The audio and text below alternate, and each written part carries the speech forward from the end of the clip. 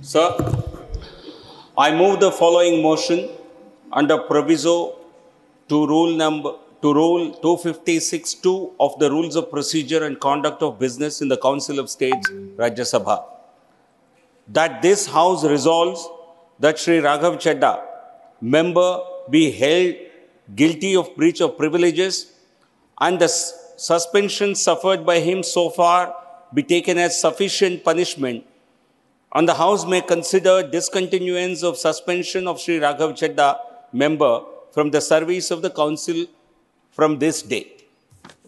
Motion moved. Those in favor will please say aye. Those against will please say no. I think the ayes have it. The ayes have it. The ayes have it. The motion is adopted.